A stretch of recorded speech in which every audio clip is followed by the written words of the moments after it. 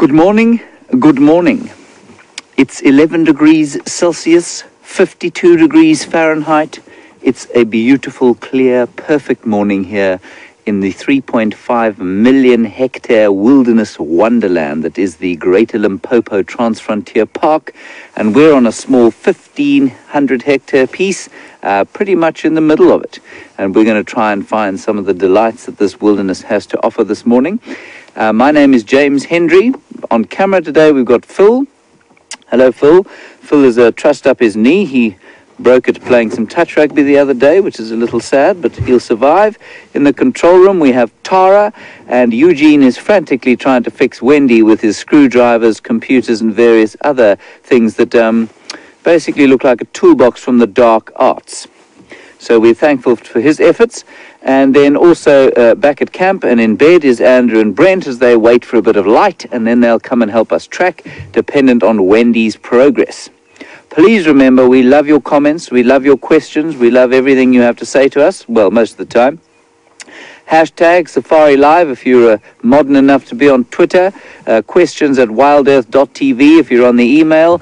Don't bother to send us any handwritten notes. The South African Post Office has been on strike for the last 8 months. Thank you very much, especially to the Zoomies who tracked Mvula coming across the Gari Dam wall last night. I think it was about 8:30. You make a real contribution to our operation and help us a huge amount. And you probably don't realize that you make a fairly large contribution to African wildlife conservation as well, through your showcasing of the wonders that we have out here. So a special shout out and a thanks to you. Our plan this morning is to head out towards the Aratuza side of things. That's the western sector for anybody who is new to us. And we're going to see what we can find there. Mvula, for those who don't know, is a male leopard about 10 years old who we tracked yesterday. We had very fortunate, excuse me, it's cold, my lips cold. We were very fortunate to have him for both game drives yesterday, which was just wonderful. So we're going to head off to Arathusa. He was heading in a westerly direction. We're probably going to let Brent try and follow up on him, and we're going to see what else has come across to Arathusa. I'm really hoping that we might have some sort of wild dog interaction. I know that the packs in the area are starting to den, and it would just be very special to be able to find some of them on the hunt, as it were, waiting to feed their babies. Right, so contributions, keep them flowing. At the moment, you've got my ugly mug for the next 3 hours. Maybe we'll be lucky with and see Brent's model-esque face sometime during the morning, but otherwise it's you and me. Here we go.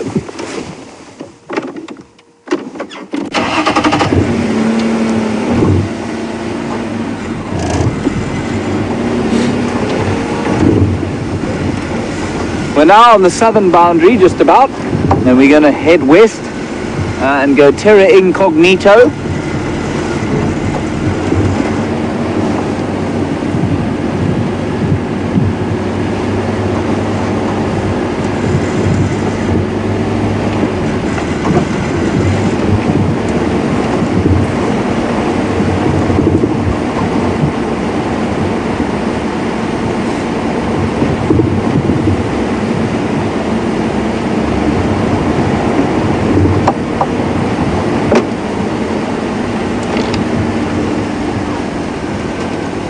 Right, so you can see now we find ourselves on the southern boundary. Sorry, I think I just saw a termite mound, but just in case it's not.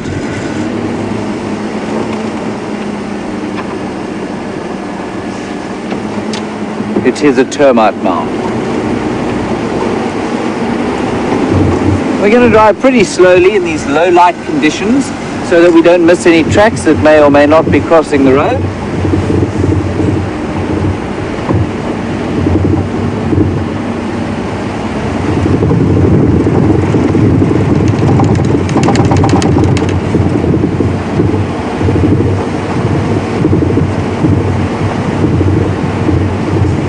The road always represents the sort of story of what went on in the night. So far today we've seen quite a few hyena tracks. They like to be active mainly at night. A few civet tracks.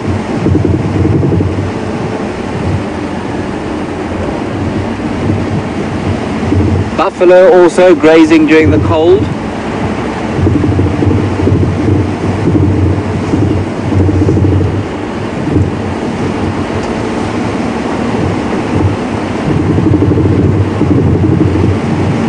And you can just see, I'm not sure, yeah, the camera is picking it up. At the end of the road there, you can see the mist that is forming in the little depressions and valleys.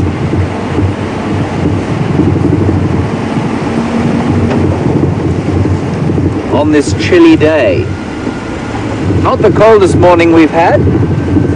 We had I think it went down to 4 degrees at one stage, which for us is appalling.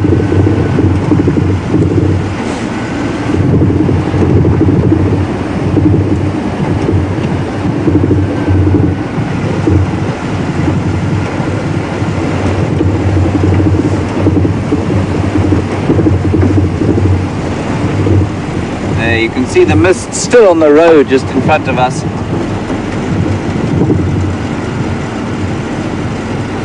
It's a lovely feeling driving through it. Very fresh. Slightly eerie. Oh, well, I wonder if we can get those.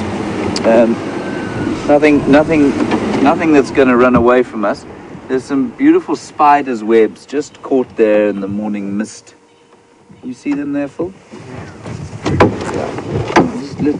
It's really going to be worth trying to have a look at them, everyone. So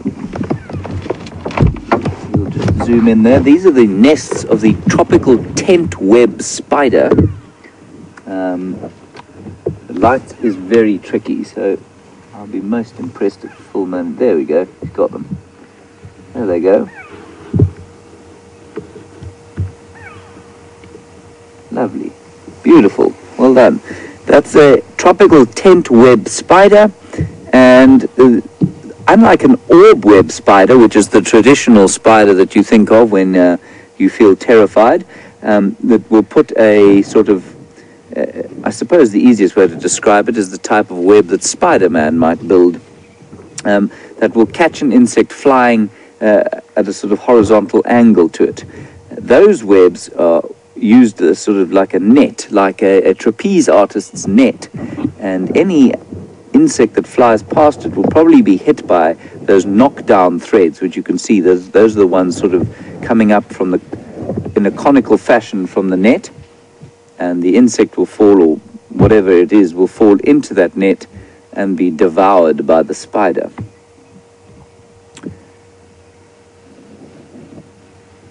It's quite interesting. A lot of a spider kills its prey, not so much with the venom. Well, it does kill it with the venom, but the venom is not necessarily for killing itself. It's actually digestive enzyme. So a lot of the spiders will bite what they eat, and the insides of the hapless insect that's been caught will be sort of liquefied within its exoskeleton, and that's why you see spiders, they bite their prey, truss them up, and then leave them. And that's for the enzymes to work, and then they'll come back to that sort of hard exoskeleton, make a hole, and suck out the insides a bit later.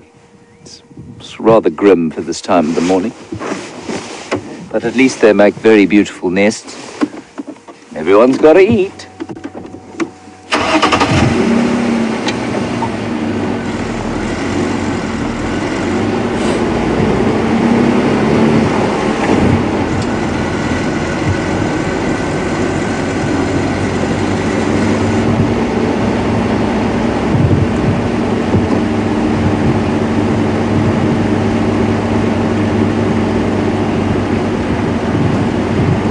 Hello Bugsy on Twitter, good morning and welcome.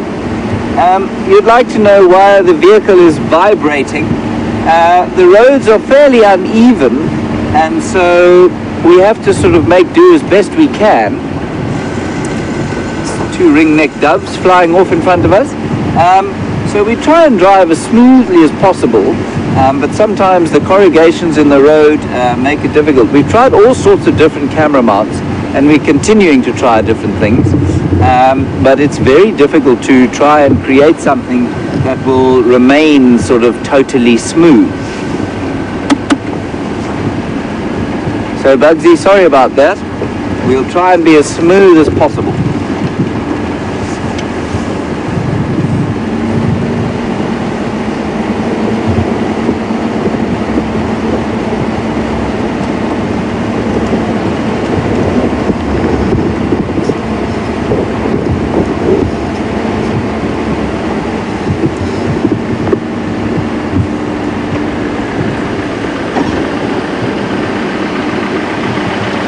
Ahee, swifamba njani? Famba kahle. Nditsakile kunivona namunhla. Etsake.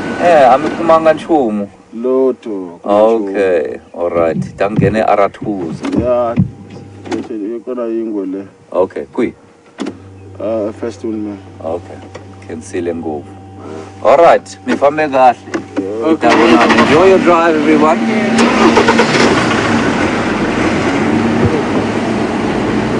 Sorry, everybody, to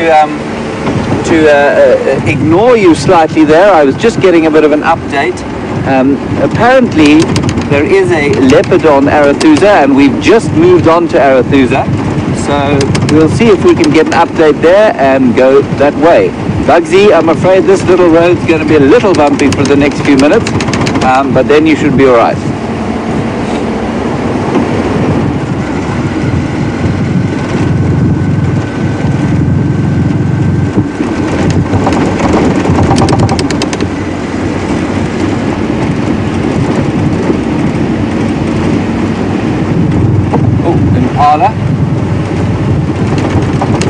Beautiful.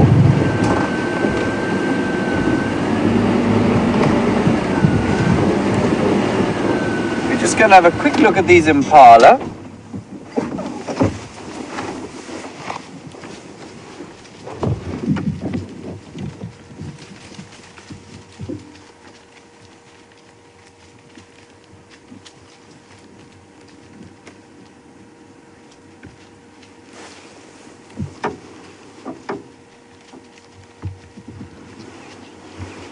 Hello, Claire in New York. You ask a very nice question. Thank you for it. You say, you make mention of the fact that I have discussed the innate fear that animals have of us when we're on foot. And they do indeed have that during the day. And you want to know, is it the same at night? The answer is not really. It's a very good question. I would, in this area, fairly happily view a pride of lions on foot during the day. At night, I certainly wouldn't want to do that. They definitely develop confidence at night. That's their sort of time. Lion, especially leopard. Look, there are incidents of leopards killing people.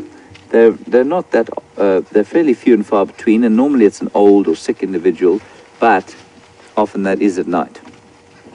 So, I mean, I have seen leopard at night by mistake on foot in camp, and they do normally just sort of walk away or run off, slink off into the bush. But certainly there's a very different element at night. Excellent question. Thanks, Claire.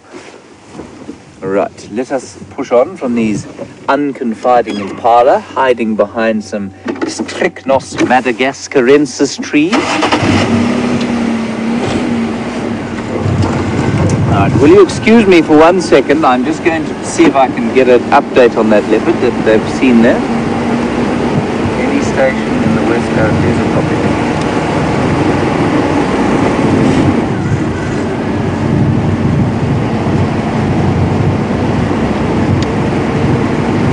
So far, no luck. Any station there, do the big copy.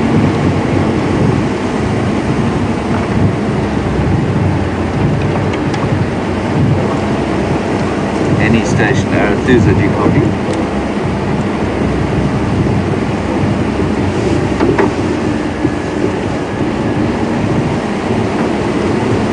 Any station Arathusa, do you copy? Morning. Can you give me an update for the west today?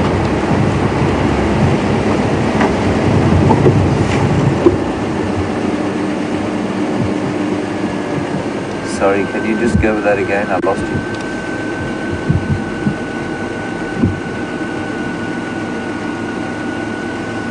Copy, thanks. Do you know if that's within our traversing area?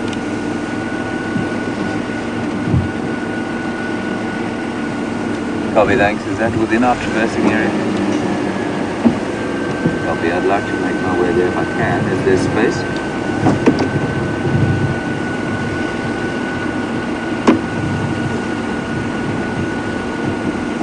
No rush at all. Will you just keep me posted, please? Thanks very much. Now, that update, everybody, apparently Tingana has been found. There is quite a lot of activity around him at the moment, so we can't go there straight away, which is quite a good thing, I think. I don't want to be there when there's too many people. But what is interesting is that I want to compare him with Mvula. There appears to be some form of territorial dispute between them, and I would really like to be able to see the difference.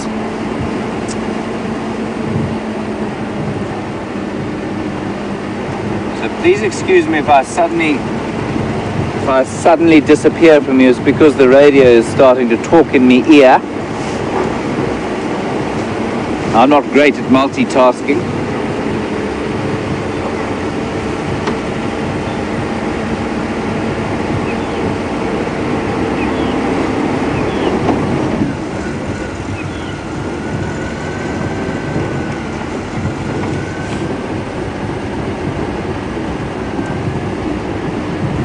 Hello, Sandy in Indiana. Lovely question here. I'm just going to stop and we'll look at these long-tailed shrike while I answer it. Sandy, you want to know about the tarantula and spiders that are similar here, and I'm glad that you described the tarantula as beautiful, because it is a beautiful spider. We have something similar here, and it's called the baboon spider. Now, the baboon spider looks very similar to a tarantula, and very similar sort of strategies, I think, but they don't have those. I think the tarantula, if I'm not mistaken, in North America, has got a sort of shoots out its hairs as a defense, and as well as the bite. Our baboon spiders tend to be, they can give you a nip, but they're not particularly poisonous. They look very similar to a tarantula, but you can happily have them walking on your hand and around your body if you're not arachnophobic. If you are arachnophobic, a baboon spider will probably cause you a heart attack. Right, great question. Nice to hear somebody describe a spider as beautiful.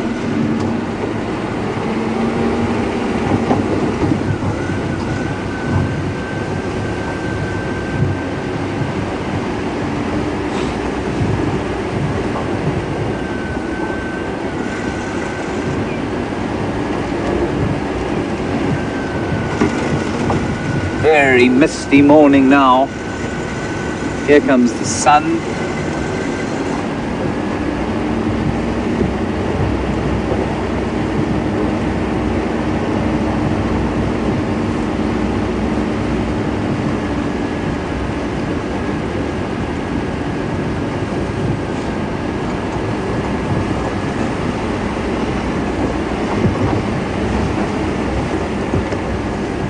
Hello, Dance Anyway. You want some clarification on my leopard answer there? Sorry, just excuse me 1 second.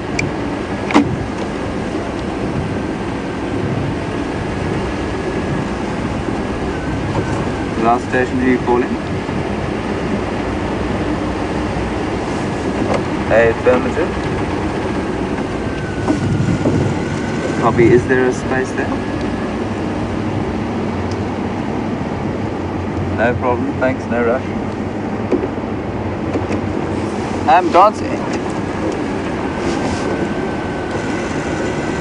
Dance Anyway.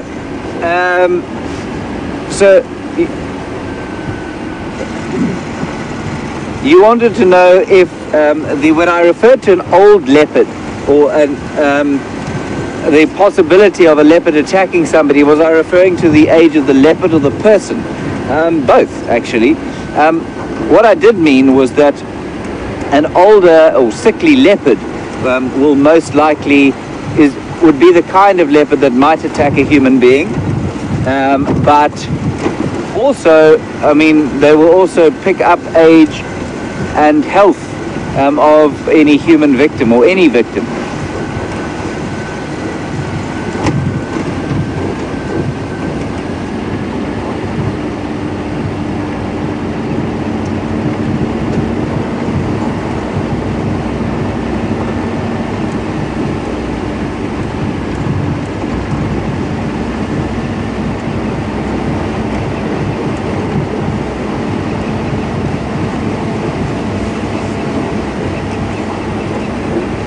Right, now there's a huge amount of activity around that leopard, so we're going to try and stay away from him for now, but we'll go there a little bit later.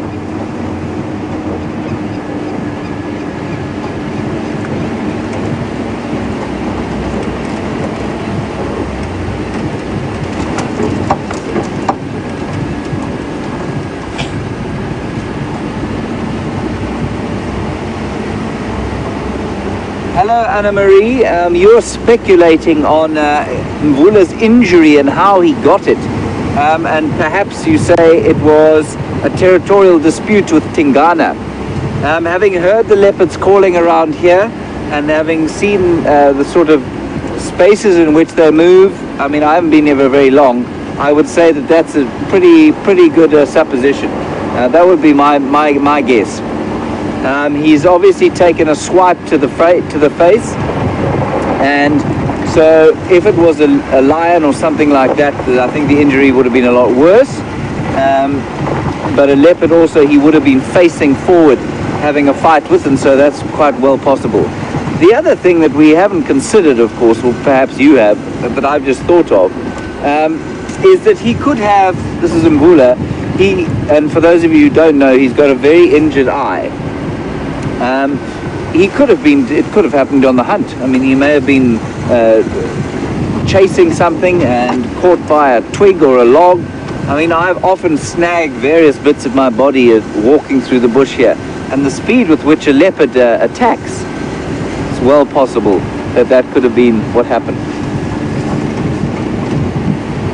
Now, I do need to consult the map a little bit because we're here on Arathusa, which is terra incognito to most of us, but we seem to be heading in the correct direction, which is good news.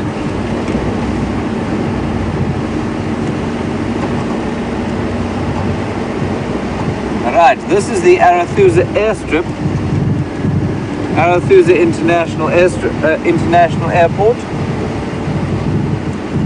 Let's make sure that no A380s are landing. I'm just going to stop here and have a listen to what we can hear. Oh, there's a lovely Swainson's Franklin there, Phil. Now running down the airstrip at roughly the same speed as the Concorde.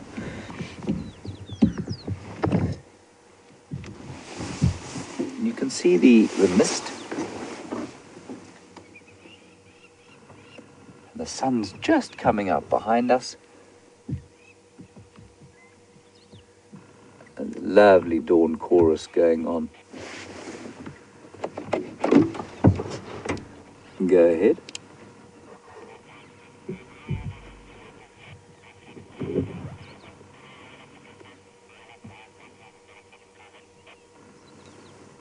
Okay, copy, thanks.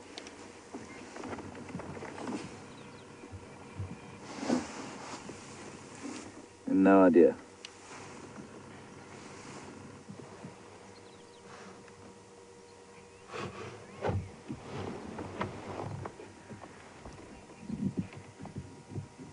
So I'm just going to warn you quite carefully while we watch the sun coming up that the Tingana is right at the very edge of the area we're allowed to traverse. So if he does go any further west, we're going to be looking for other things, I'm afraid.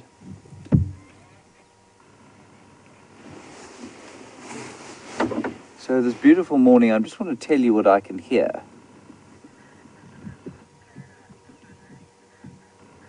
I can hear virtual starlings we're calling.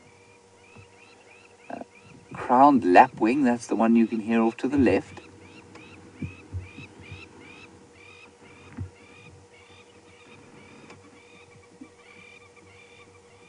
Another one off to the right. They get very upset. They live in these clearings where they lay their nests in little hollow depressions on the ground.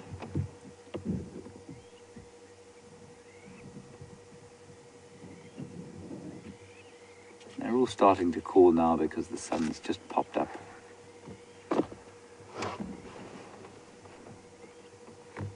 And that's a virtual starling you can see flying through the frame there. They'll fly up and down looking for different bits of little invertebrates and insects and things flapping around the place here.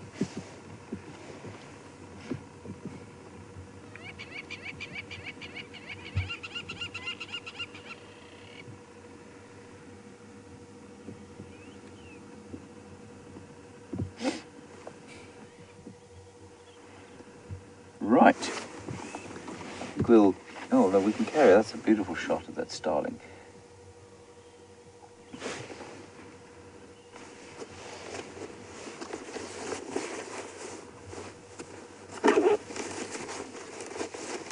It's just a lovely, lovely morning to sit and contemplate life.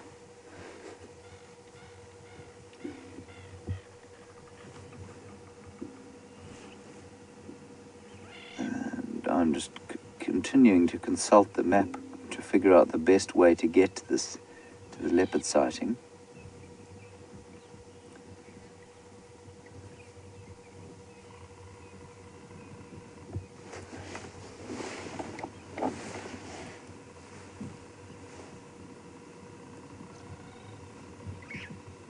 There you can hear Franklin calling off.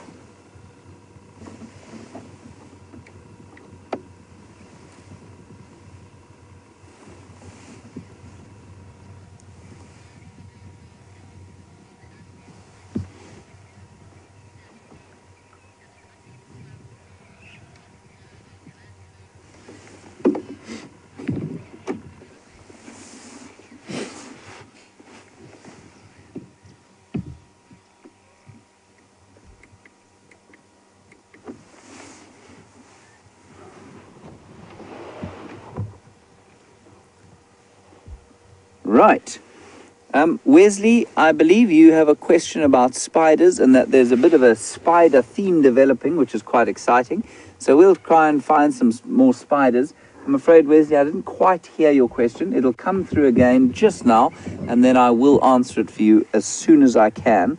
And we'll try and find some other examples of spiders. Obviously, winter time is not the best time to be finding spiders, but you've seen how many beautiful tent web spiders there are around the place. So we'll see what we can find. I'm just being called by the person with the leopard. Go ahead. Copy, thanks. I'll make my way there now. Right, there is some space for us, so we're going to drive.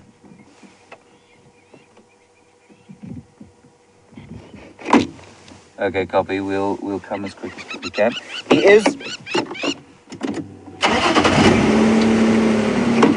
Copy, thanks. He is heading in a westerly direction, so I'm going to drive relatively quickly, and I'm going to be using some GPS tracking. Oh, we've got some elephants. Now, do we go for quickly? We'll have a quick poll. Do we go for the elephants or do we go for the leopard?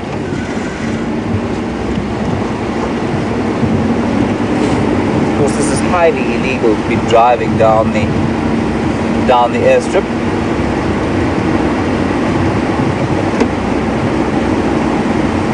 Sorry, confirm he's crossed west.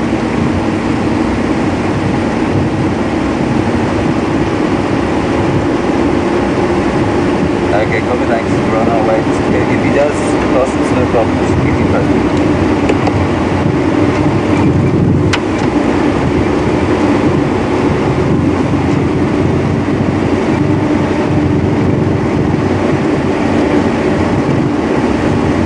So did you see the elephants there? That is magnificent.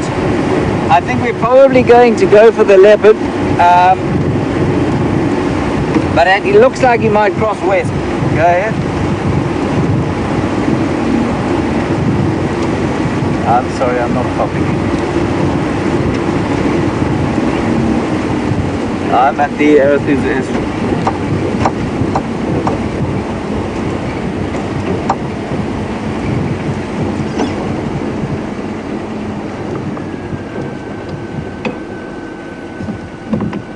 Okay, copy. I'm going to come quickly now. I think unless anybody objects, we're going to go quickly to try and find the leopard. All right, and then we'll try and come back and find these beautiful elephants. I don't want to reject them, but I really want to see Tingana and compare him with Mbula from yesterday. Right, hold on. Phil, take your dentures out. Here we go. Big bump here. Bugsy, don't spill your coffee.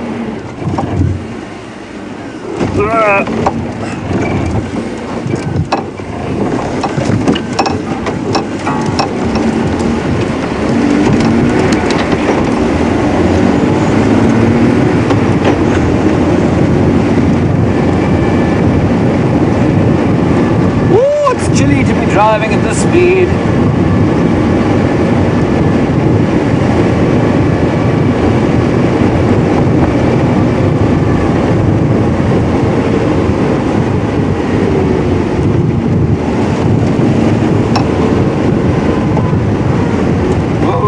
Hold on, Phil. Sorry about the speed.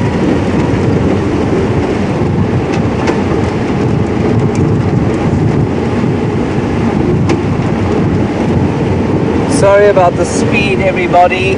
But if we want to see the leopard, then we need to drive a little bit quicker because he is heading west.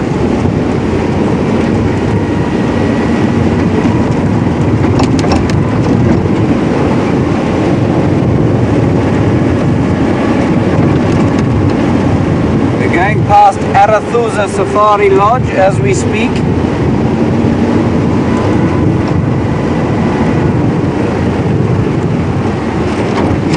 Oh, sorry about that. Big bump.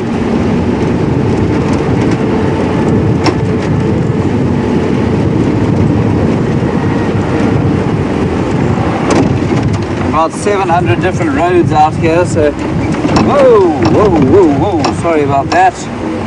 Hold on, hold on.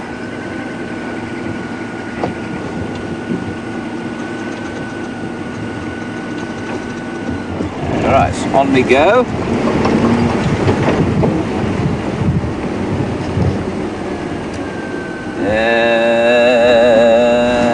Okay.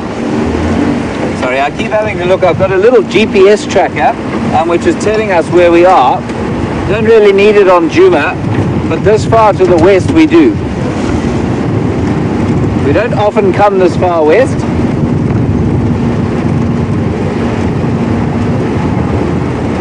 Thank goodness for technology.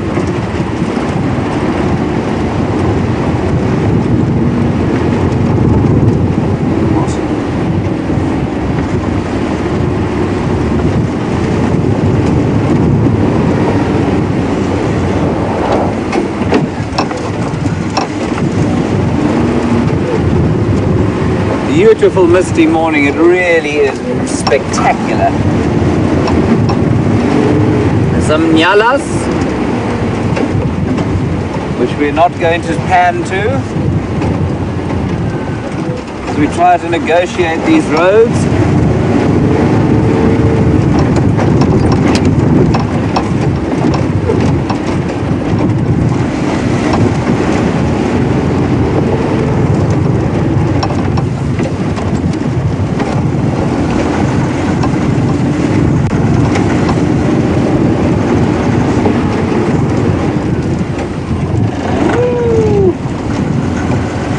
Big bumps.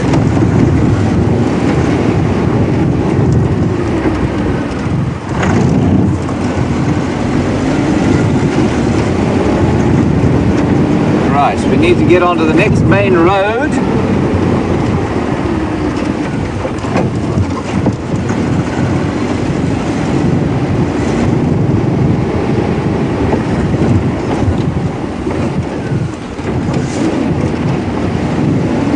Hello, Gerry van der Walt. Yes, we are in a bit of a safari Ferrari. Although I think the makers in Maranello would be slightly ashamed at the speeds that this Land Rover is able to achieve.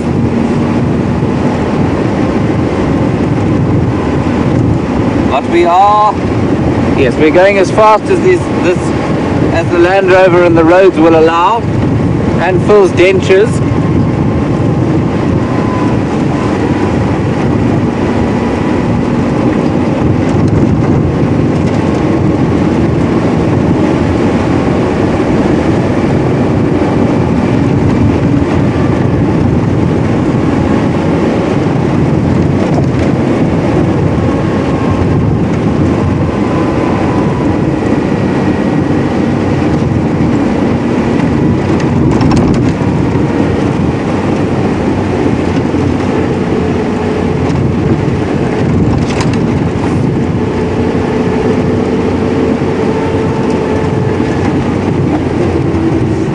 some chat about the mist going on.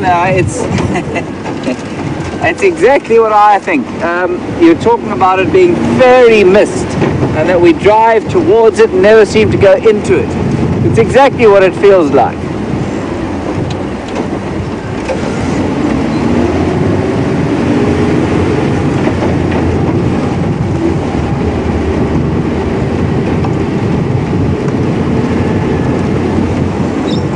Look at that mist up ahead of us there. You can't actually see it. It looks like sky to you, but to us there's a huge belt of mist in the valley in front. It's gorgeous.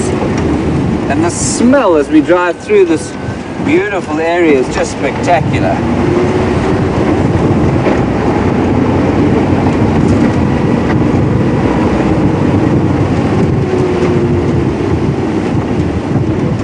Right. We turn here. I wish you could smell it. The smells of the bush out here are just so spectacular.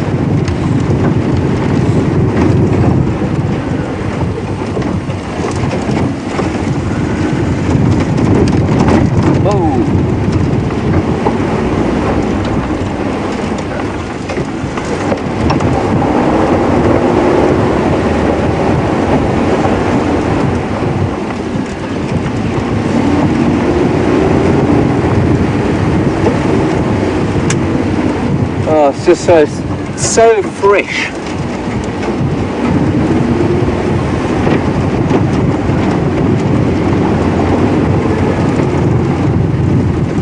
I hope it's worth it, and I hope we haven't neglected those elephants for no reason.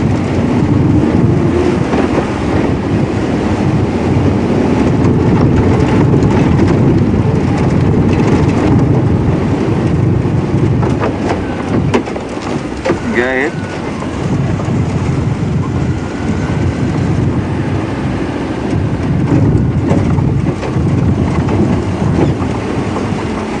Okay, copy, thanks.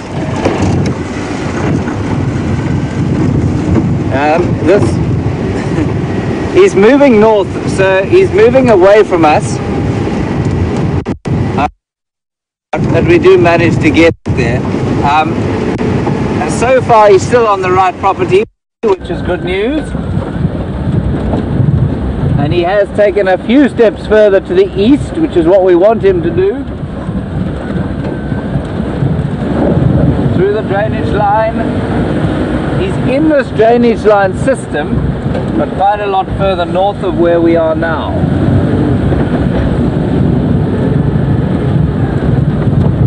Now, I don't want to make a mistake. Okay. That bigger depression you can see on our right hand side is a naturally forming pan. And that happens when it starts off with a warthog maybe in a puddle, and then maybe a family of warthogs, and then maybe a buffalo comes and digs for a while, and after the buffalo then maybe a rhino comes, and eventually, because the soil there is so clay rich, it becomes a huge wallow, which in the summer months will provide water and mud for the animals that love it.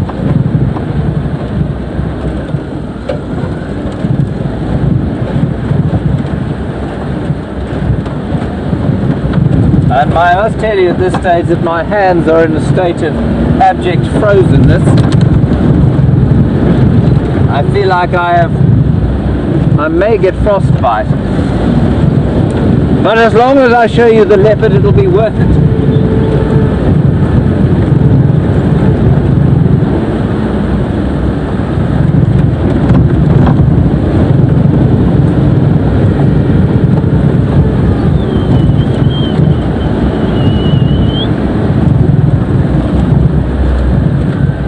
I think Phil might have frozen stiff on the back. There's very little movement from him. Might have to park him in the sun for a couple of minutes.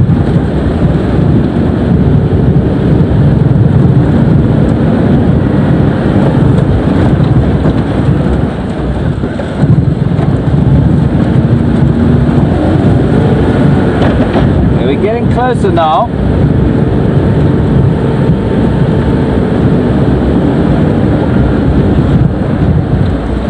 This drainage line that you're probably seeing every so often on the left-hand side is where he's walking parallel with it, and that drainage line is our western boundary, so we can't go across that. So I'm hoping he will not do the same.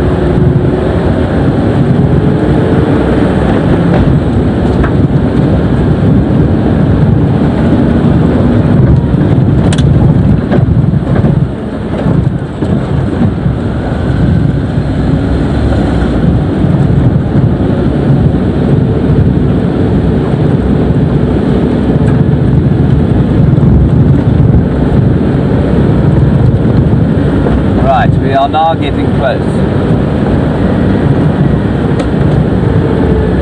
which is a good thing. My hands are cold, my nose is frozen, my lips are soon going to stop being able to speak.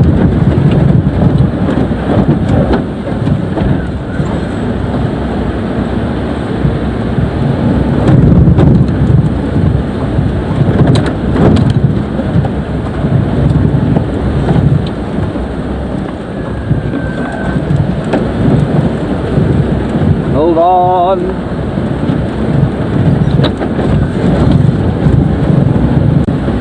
Station in charge of Tingana sighting.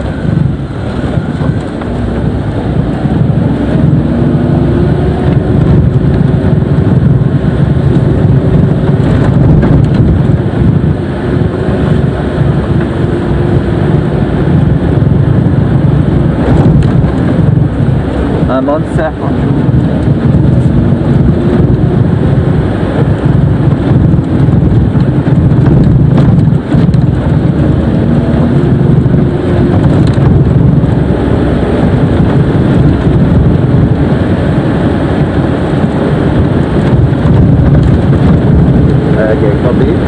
Alright everybody, we are getting very close. He's still on the area where we are trying to traverse, so that's pretty good news.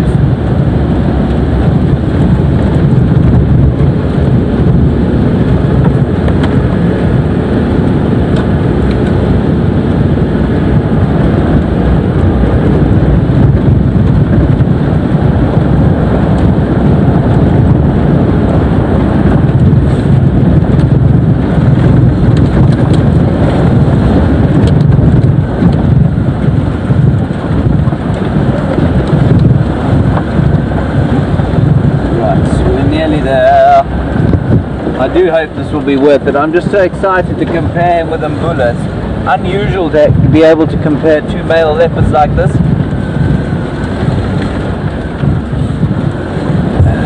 Alright, fortunately the person who built these roads also put little mountains on them. Not exactly smooth for high-speed leopard chases.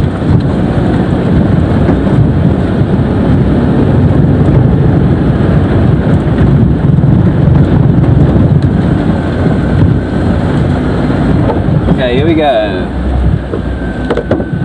Here we go. We are in the right place. There's another vehicle.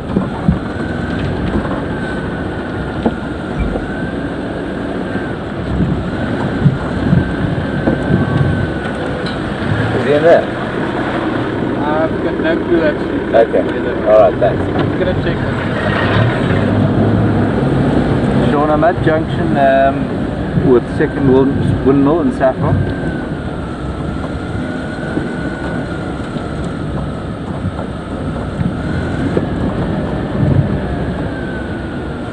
Okay, I'm just going to be quiet. We're just going to turn off and listen here.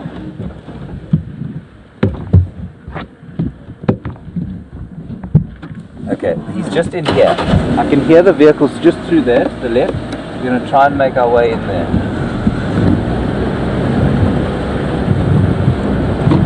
Station in charge of Tingana sighting.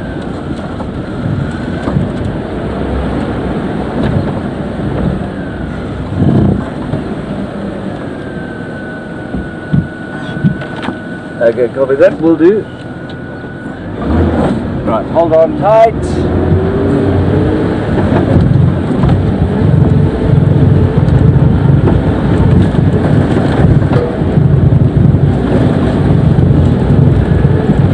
Watch your head there, Phil.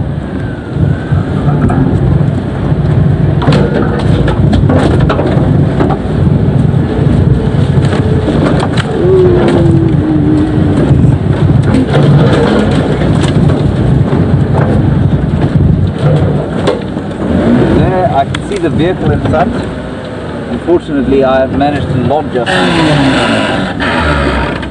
That is not a nice sound to hear. I'm trying to drive a car. Hopefully my bosses ain't watching.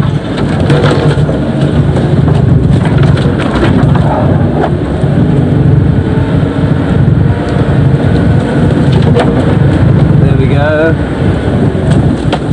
There we go.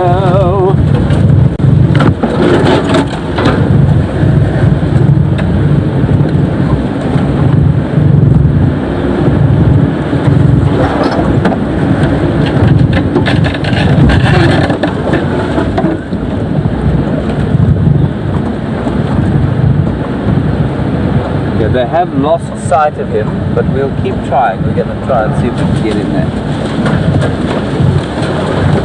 Luckily for us, our little car is a little bit more nimble than some of the others.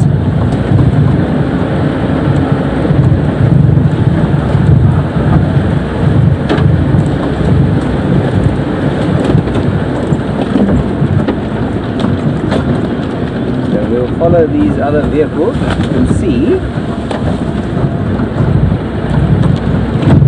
The panic is over. I'm not sure if we're going to see him. I know they have lost him, but with any luck we will. Quite a few little drainage lines and things in here which make it a bit difficult.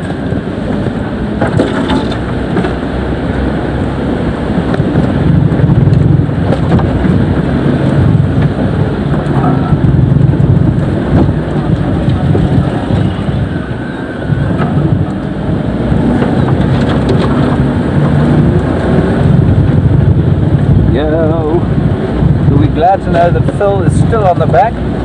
He's starting to thaw. He's getting his zooming fingers ready. Yeah, they found him again.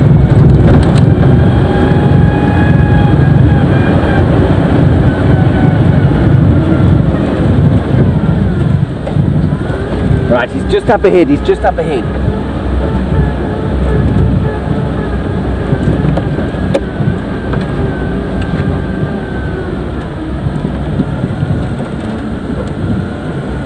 Off to the right here, Phil, somewhere. See the others? There he is. You got him?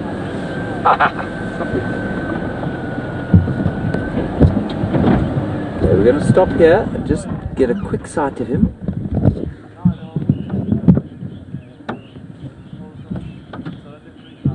Oh, isn't that wonderful? Isn't that gorgeous? There he is. Oh, that was worth it. That was worth the freezing fingers and freezing nose. Wonderful. So exciting. There he comes. Just let him cross here. Isn't that lovely? Oh, that's beautiful.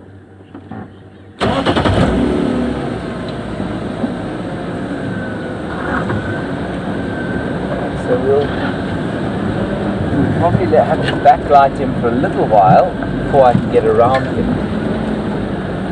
But I hope you all feel like that was worth it.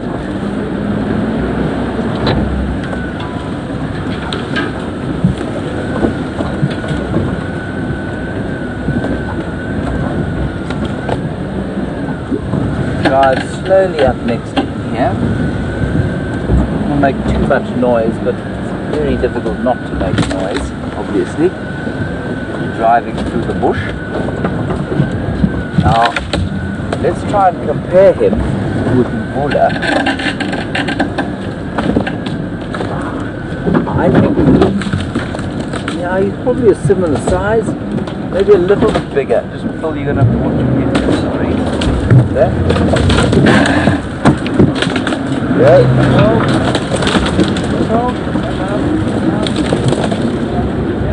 bit of a Ferrari operation going here.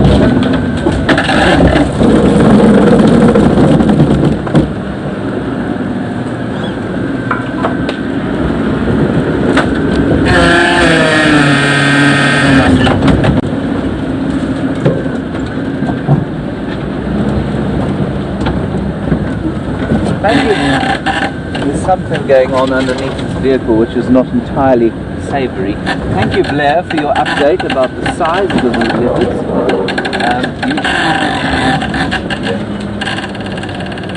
You say that they are of similar size, which I think is probably right. Something stuck under this car. I might have to get out and get it out. Okay. We're just going to wait and see what's going on here. There seems to be quite a lot of confusion, and I don't want to add to it. Wait. I was just having a quick look under the car to see if he can see anything. You see anything? Stick. On the what? Oh, okay. So we'll probably just deal with this stick.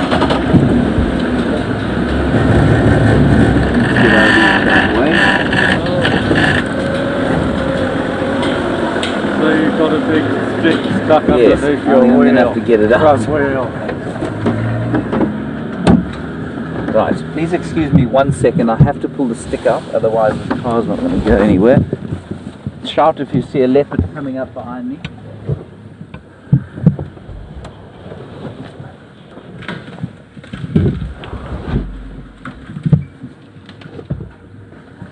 I can see no stick here.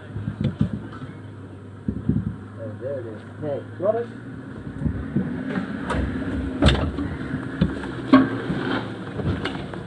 Here is the offending piece of vegetation, now attached, of course, irrevocably to my earpiece. Right, on we go. Well, at least we got one view of him. I hope we'll get another one. Alright, here we go.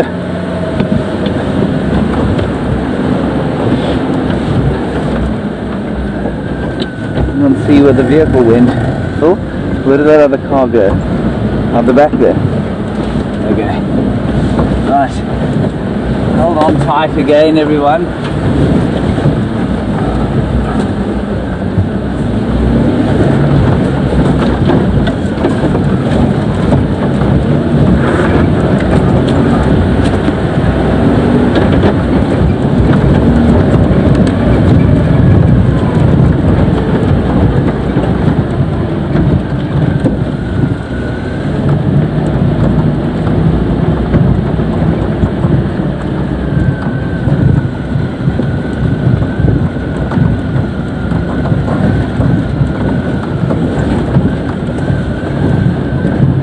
I'm just going to stop here and listen and see if I can hear them. Okay, I can see them through there.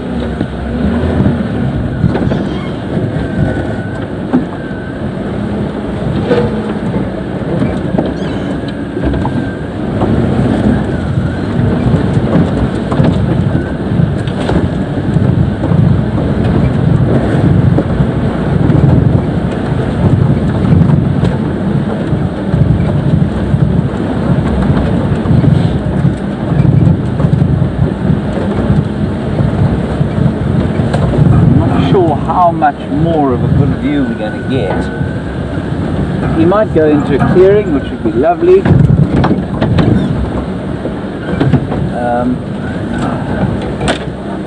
Now it's getting very thick in here, I'm afraid, but we'll do what we can.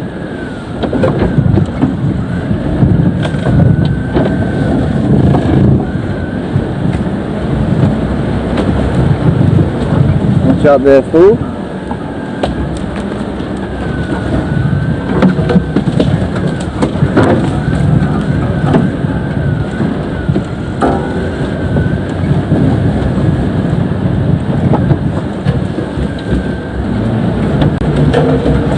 Just through here. I don't want to destroy that beautiful spider's web there. Still an active one. Now everybody, I'm not sure we're going to get through here, I'm afraid. I'm just going to have a listen again. They're not too far away.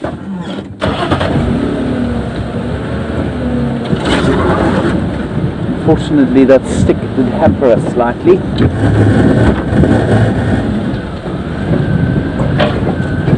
So we'll push gently through here. You can see them off to our left-hand side.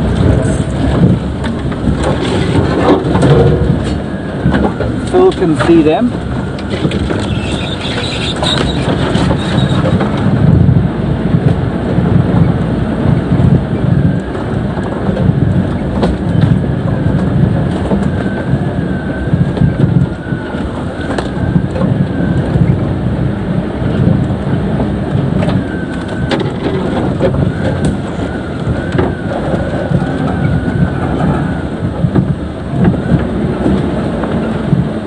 Hello Gloria. Gloria, thank you for your question. You want to know who do I think is bigger of the two leopards.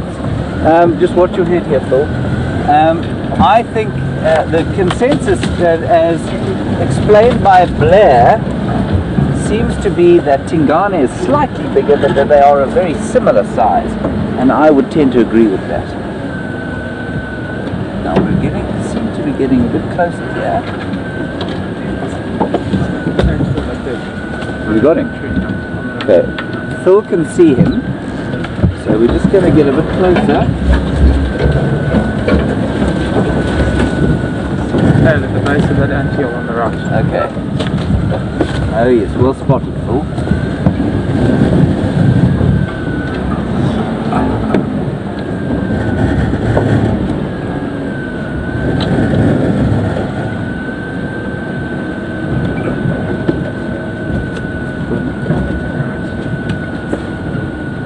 Just up ahead here.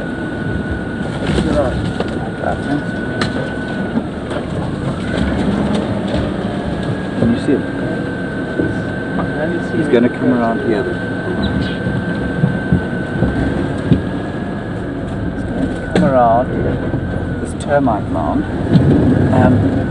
Raisa, you want to know about him and the Anderson male and how far into his territory the Anderson male has come.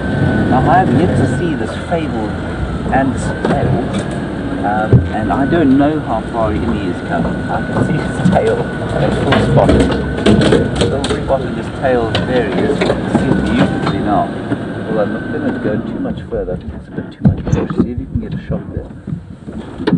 Raisa, so if you could perhaps do a bit of research, you leopard experts there on the World Wide Web, I'd be fascinated to know how far in he could get.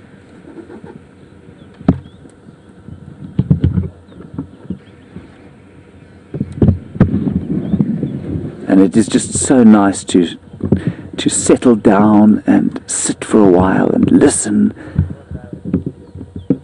in the silence of wonderful. It's just great how silent the bush is when we turn the engines off.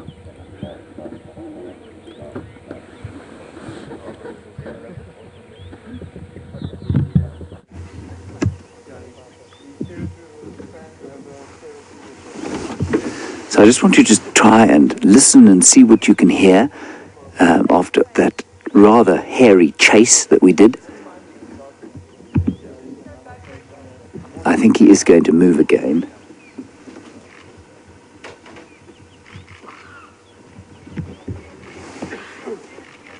I'm not sure if you heard that. That was a vulture flying over, just taking off. You still see him, Phil? Just on the other side of the green bush. I'm not going to move at this stage. We're just going to see if he doesn't come out.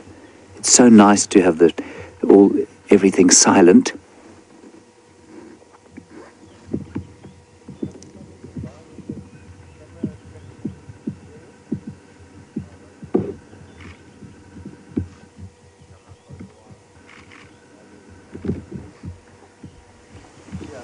Another female at the lodge.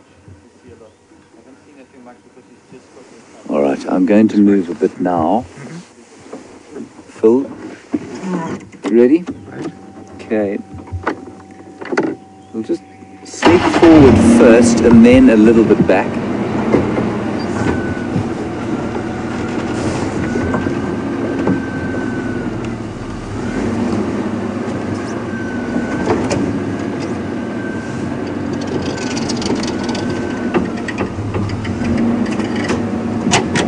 I think we're going to have to go back.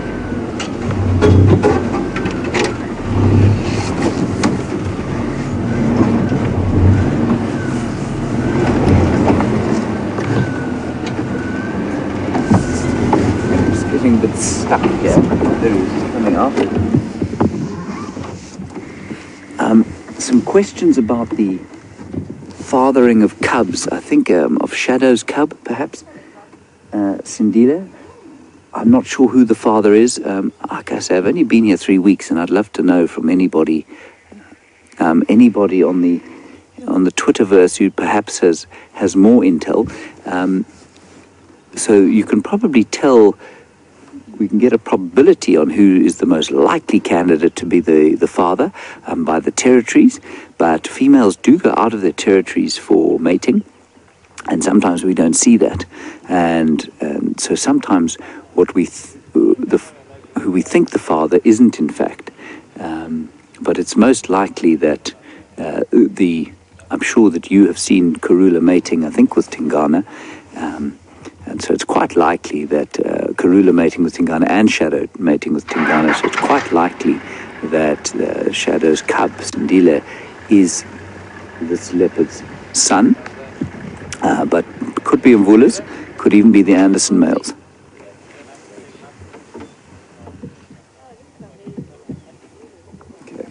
I will try and move now and get us into a better position because that's not a great picture.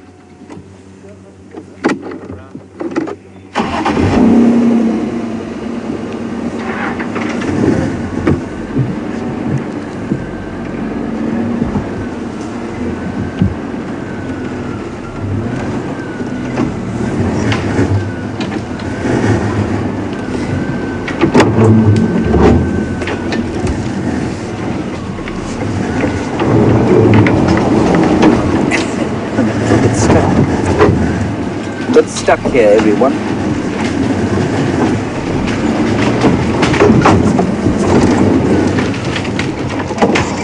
Okay, hold on, everybody. We'll get there eventually.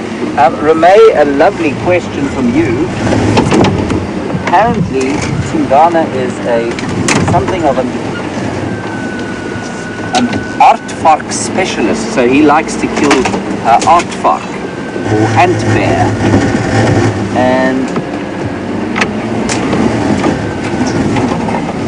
And you wanted to know if perhaps he's not waiting for one in a termite mound. He may well be. I must say, it's very unusual that he's become such a specialist, but I'd really love to see that.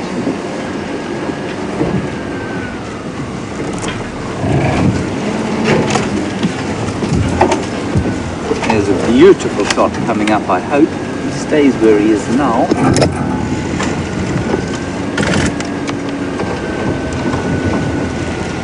How's that for you?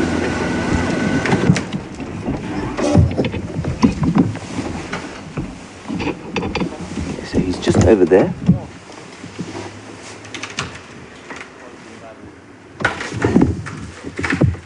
And he's just looked up because a vulture flew over his head. They will track vultures and just watch carefully where the vultures go. In case there's an opportunity to do a bit of scavenging, and also because they know that lions will follow vultures, they need to be very careful of everything that's going on. It's quite interesting. I mean, isn't that a beautiful shot while I waffle on at you?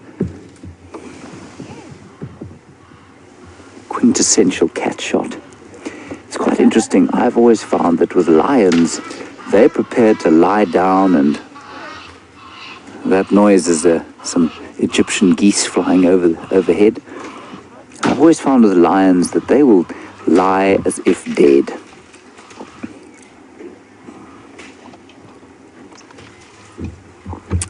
And with leopards, they will sleep, but they, every few seconds, every half a minute or so, they will lift their heads up and have a look around. They can't afford to be nearly as sleepy as lions can.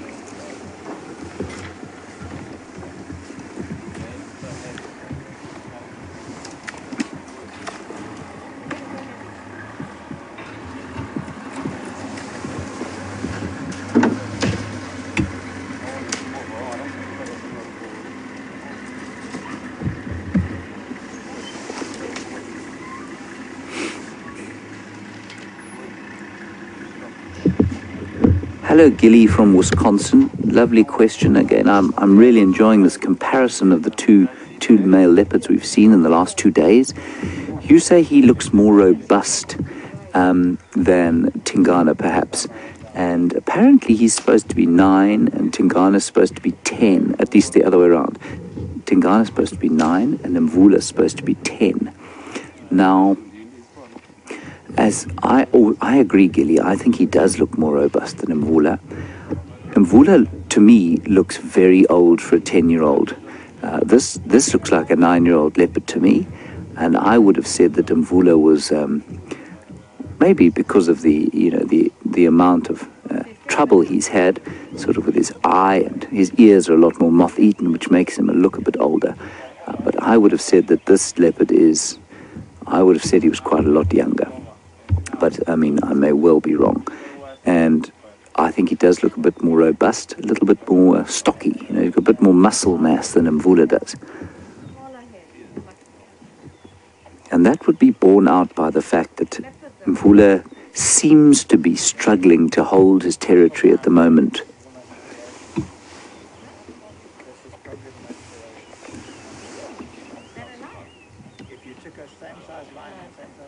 We have to work a little bit to get in here, but very nice. That's one thing about a leopard, he does where he wants it. They also find that they can fly the out of the smaller little mammals that use the autumn. Hello, Jennifer. Another lovely question. You'd like to know, can we see, you saw him in 2013 with a big puncture wound on apparently the left side of his face, and it was very swollen to the extent that you could barely identify him, and you want to know if it's healed. Well, no, you want to know if there's a scar. I'm sure there is. Whether I can see it or not, I don't know. Oh, that's wonderful.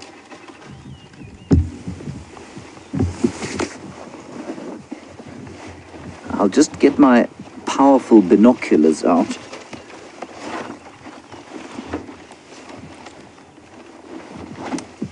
They're of the same vintage as Field Marshal Montgomery.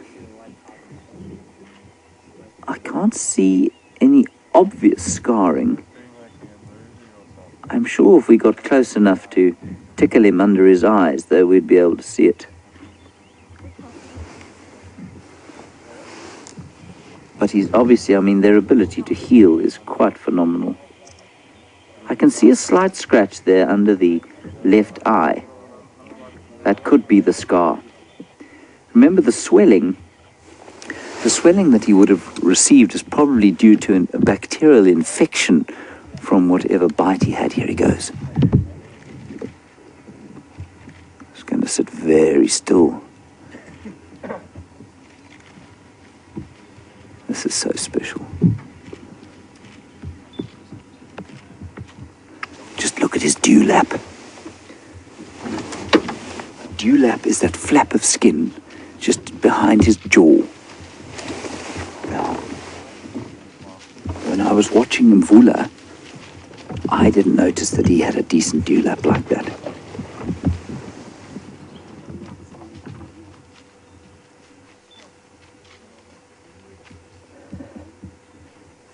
That was worth the drive, wasn't it?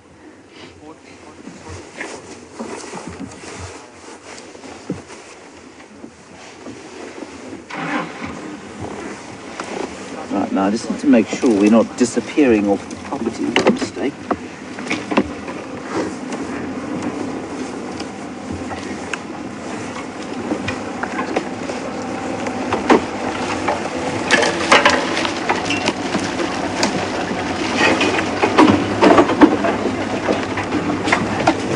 Morning. Aye. Kom in, Johnny.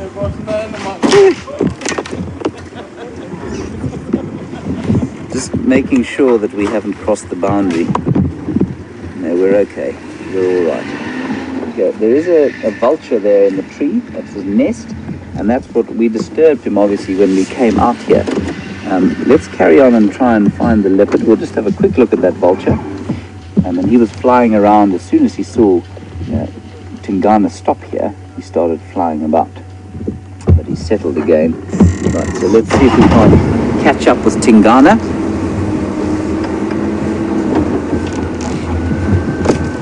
Right, we'll go gently through here.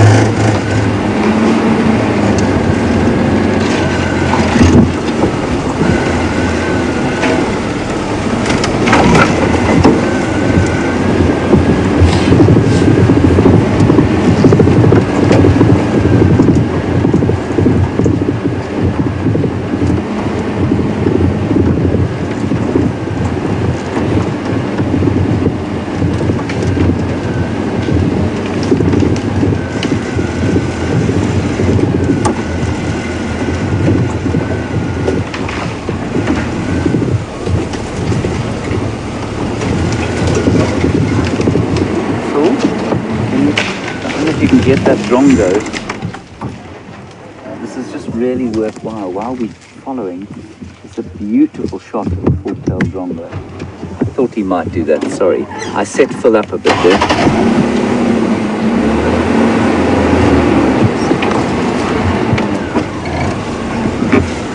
Right. See if we can't get another view of that magnificent animal.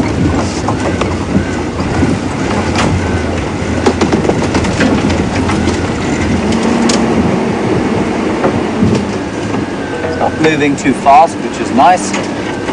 He seems to be going from termite mound to termite mound, which, as was pointed out to everybody, as seems his want, he's probably looking for aardvark or ant bear.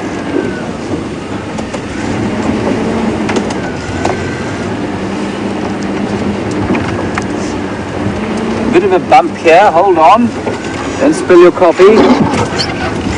Or your evening snifter.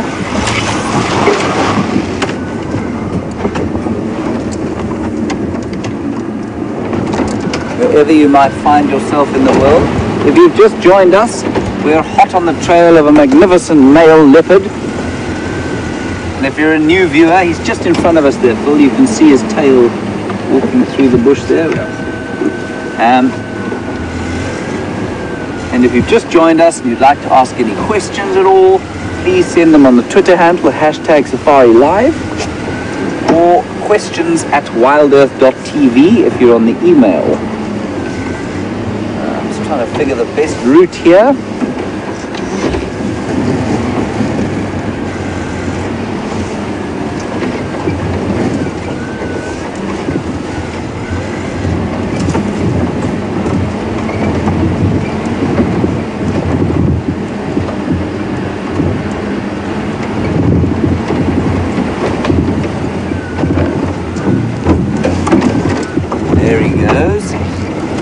Of us there, just making his way along the drainage line.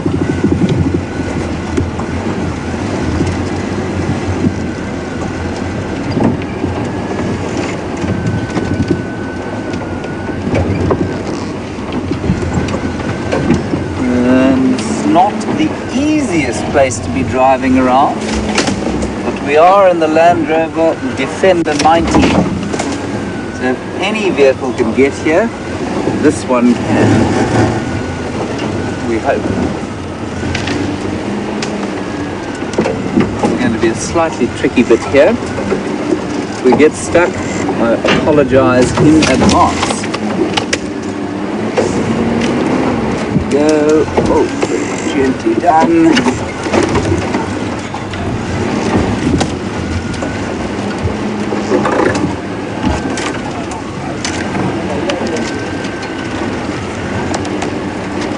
Kaumali.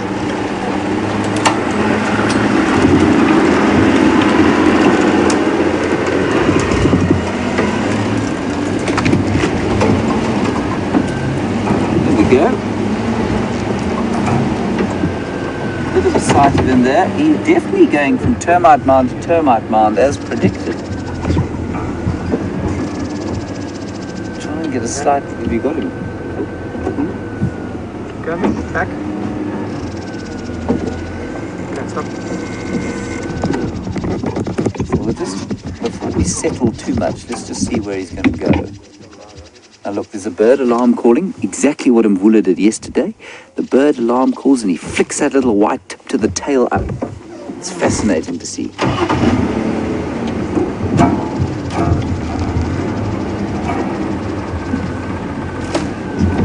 We're going to have to go backwards.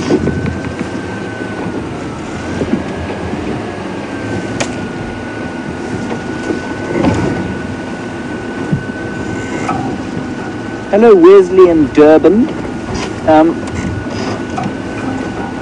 You'd like to know that if a vulture is circling in the sky, does it always mean that there's a kill? The answer is no. Just like happened just now, that vulture flew because he got a fright from the cars and from the leopard, so he wasn't, that was his nest or her nest. The other thing that people make a mistake with is when it gets a bit warmer, so normally around 8:30, 9 o'clock on a winter's day, the air starts to warm and so the thermals start to rise and then the vultures take off. And they need that hot air to rise, and so they all generally do it at the same time, and they follow each other to the thermals and fly up together. And often that's mistaken for them looking for a kill when they aren't actually. There's a drongo following us, and he's following us like he would follow a herd of elephants. You know, the elephants kick up the invertebrates, and the drongos follow them, and we're doing the same with our driving through the bush here.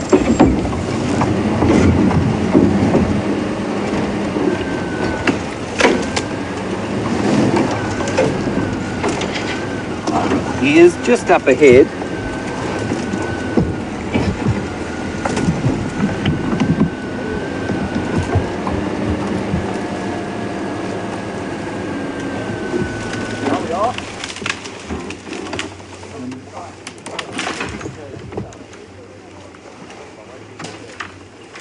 Hello Chuck, nice question. I'm just going to stop here while we wait for that other ranger to get through that thick stuff there.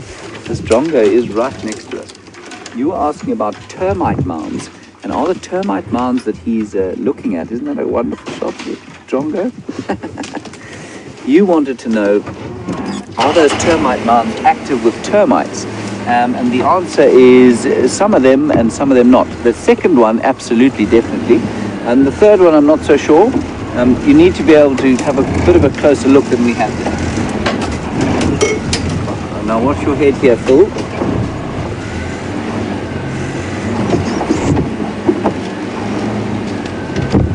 Tambuti tree.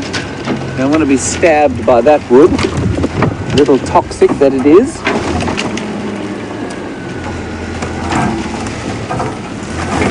You through there? Phil's alive. And a crucial part of all this is Phil. Out him, no picture.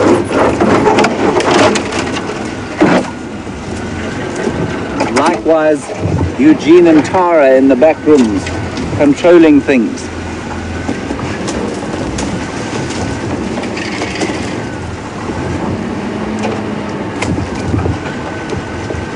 Sorry everybody, we will try and get another view.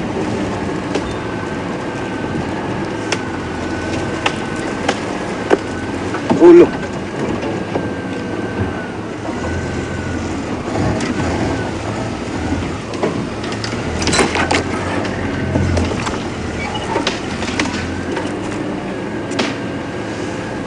Oh, hello Kay in Wisconsin while I extricate myself from this forest.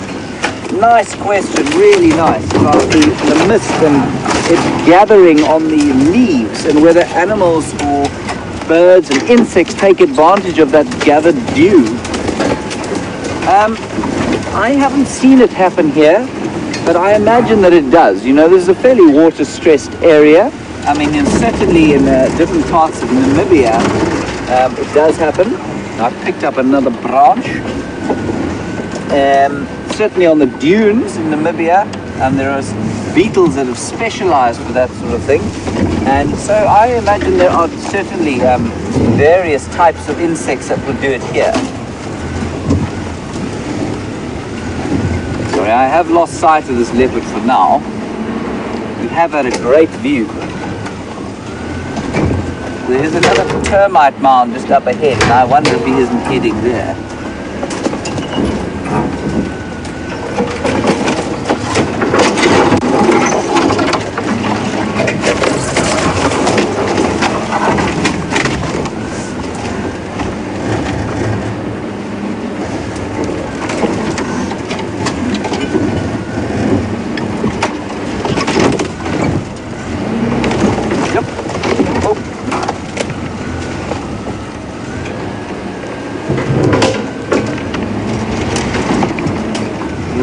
Warmed me up a bit.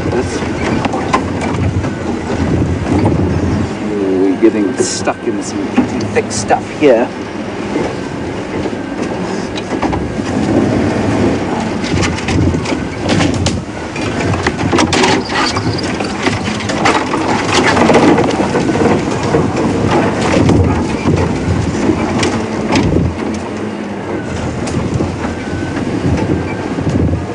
Put your head, Phil.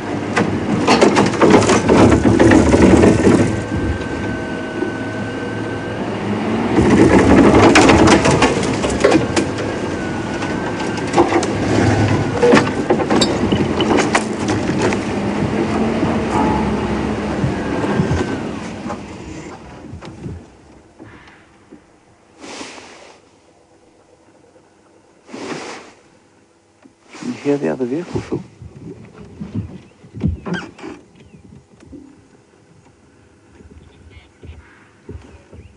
The Impala alarm calling behind us. Okay, what we're going to try and do is get one more view of him. I'm just going to go towards those Impala, and if we don't see him again, I think we've got a great view, and we'll see if we can't go and find those elephants again, which might be quite fun. We don't want to bash through too much more bush.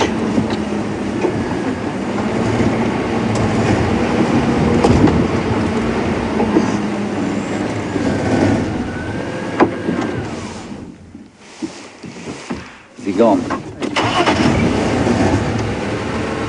Still got him.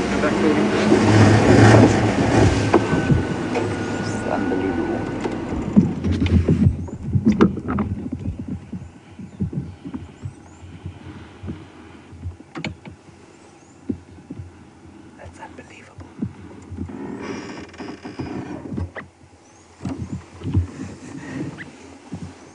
That's even better than the leopard sighting for me. Isn't that special?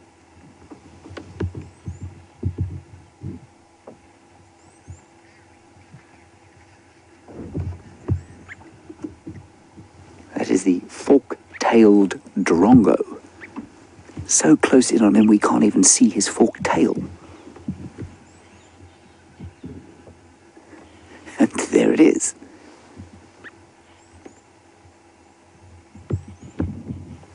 This is the same bird that's been following us for the last maybe 10 minutes.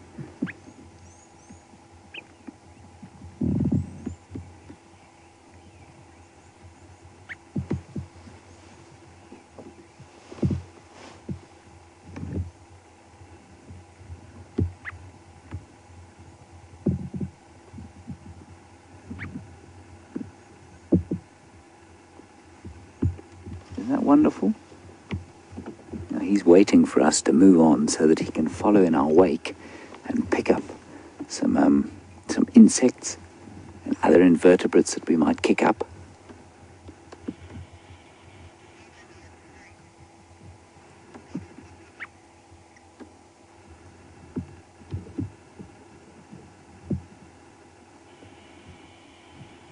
I can't believe he hasn't flown away. We tried this twice before.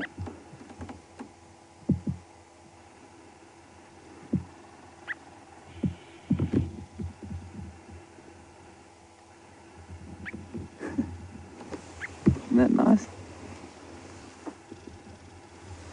You can even see the little tooth on the end of his beak there. And that he will use to sort of spear or help him grip the invertebrates that he might find.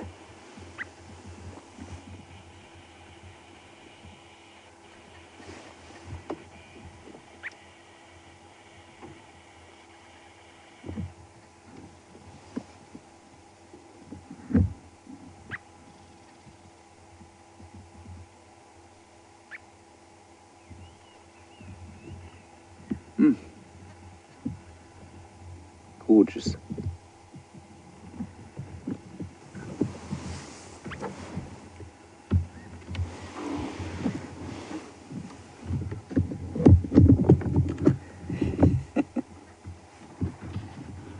This is so special.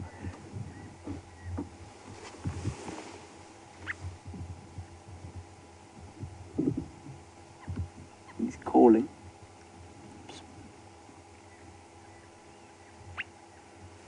Can you hear that? Another one calling just off behind us.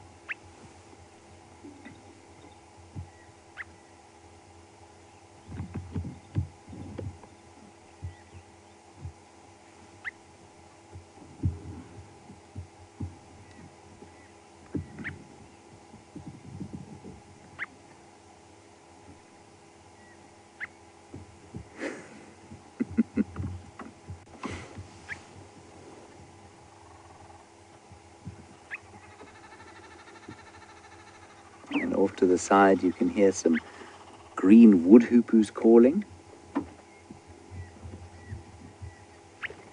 Oh, isn't that wonderful? That is a just wonderful, wonderful shot. Thanks everyone. Thank you, well done Phil, great job. Debbie, you've made the comment that it looked like he had whiskers, and they do have little sort of whiskery type things. And those are to help, when they're flying and trying to catch insects, it's to help sort of knock the insects into the mouth. It's like a little net almost. Okay, that it seems to me that the leopard has gone stationary just ahead of us. I think he stopped moving. Just drive out that way, and if we're lucky, we'll see him again, and if not, we'll head towards where we saw those elephants earlier. See what we can see. What a great morning.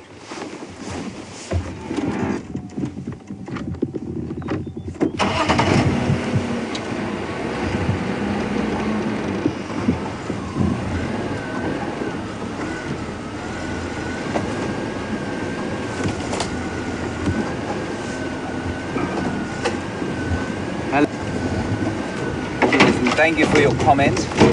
I think that Drongo did want his 5 minutes of fame. A little bit more than that in the end. Well deserved it is too. Thanks for that.